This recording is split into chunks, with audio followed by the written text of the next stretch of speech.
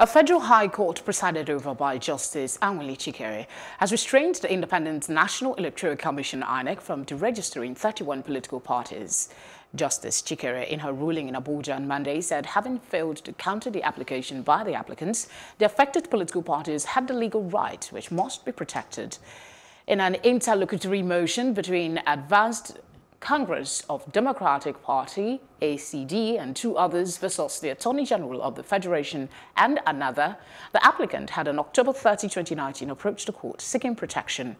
INEC had earlier on February 6 deregistered 74 political parties for failing to win elections.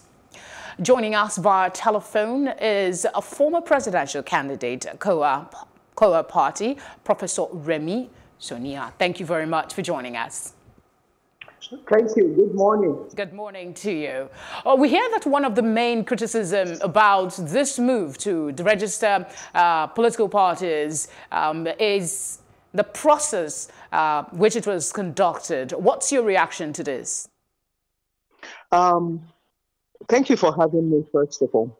The reaction is that it was very surprising to have INEC just come out in a press conference and announce the deregistration of political parties.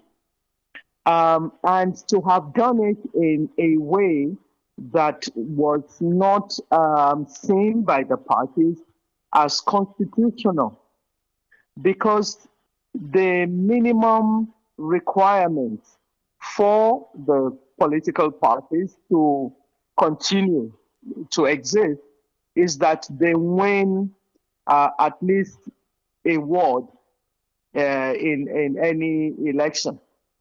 Now, in a case where, as several people have pointed out, we have not even completed the cycle of the elections as yet. We all know that there are still many states where the local government elections have not taken place.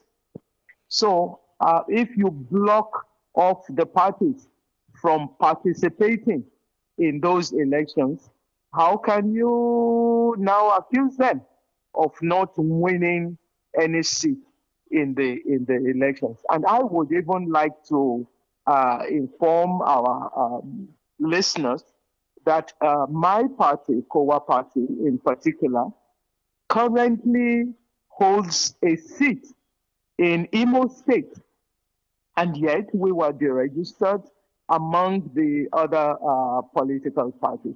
So this is the issue. Beyond the local government, we also know that some elections for governorship positions are coming up in a few states as well.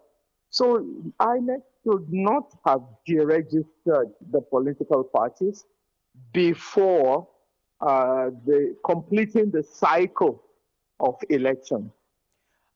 They have done the act, but the court has now come up to say they should stay action, even though action has been taken. What are your options now? Well, as a party, we are involved with all the other parties in discussions. And in fact, there is a substantive case suit in court because the political parties had earlier gone to court to request that INEC be stopped from conducting this deregistration exercise. My own party, through our acting chairman, Mr. Mark Adebayo, has also written to INEC to bring to their attention our own peculiar situation in the fact that we have a person who won an election on the platform of our party currently in Imo State. Other than that, now, what I would imagine is that the better option is for INEC to engage with the political parties to determine the best way to go. there is no doubt that having 90-something parties in the country, having 70-something parties on a ballot paper, it even seems ridiculous, honestly. So nobody is saying that that is the best state of affairs for the nation. So why don't we sit down together and determine the best course of action so that we don't have this unwieldy system, so that which is also extremely wasteful in my own consideration. I believe that it might be important also to unbundle INEC so that they are not saddled with more responsibility than they are able to effectively carry out. Because we have seen, at least in some instances, the case of elections cancelled at the last minute. They have been overwhelmed by the logistics of conducting elections all around the country. If we need to decentralize the system, why don't we think about it? I think these are the options that we need to consider. Okay, I'll say thank you very much for joining us on the news at this time. The decision by the presiding judge, Justice Anwuli Chikere, restraining the Independent National Electoral Commission, INEC, from deregistering 31 political parties. We just spoke to former presidential candidate of KOWA party, Professor Remi, Sonaiya. Still on that matter, earlier we had a conversation with public affairs analyst Prof. One of the reasons for the criticism for the deregistration of political parties was the process with which that was done. Could you talk to us a bit about that? Right, thank you very much. So after the elections, we knew that, okay, maybe something like this would take place. So at some point, INEC actually wrote to the parties and they conducted a kind of snap visit. In that visit, they wanted to know if you still had the requirements for your registration in the first place. Did you have an office? Do you have S-codes from 25 states in Nigeria and the federal capital?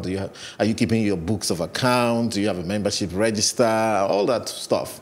And so they visited my party, ANRP, on the 3rd of December. So one would expect that, okay, having conducted that visit, you would get back to us as INEC, institution to institution, to say, okay, well, we were there, and these were the areas you didn't do well, these were the areas you did well, and all of that. You know, you'd expect that back and forth.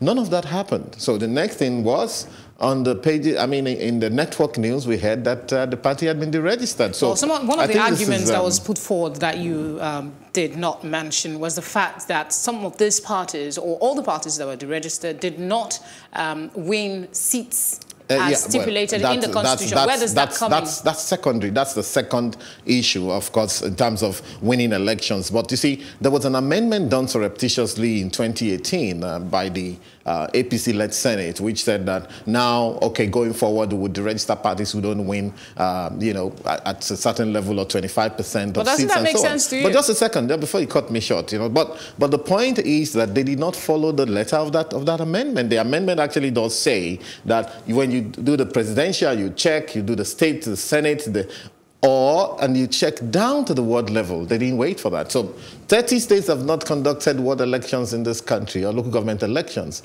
And that's the part where the government touches the people. That is the part where the rubber hits hits the tarmac, you know. And therefore, until those elections are conducted at the local government level, at the ward level, you can't prejudge who's going to scale and who's not going to scale. And that's where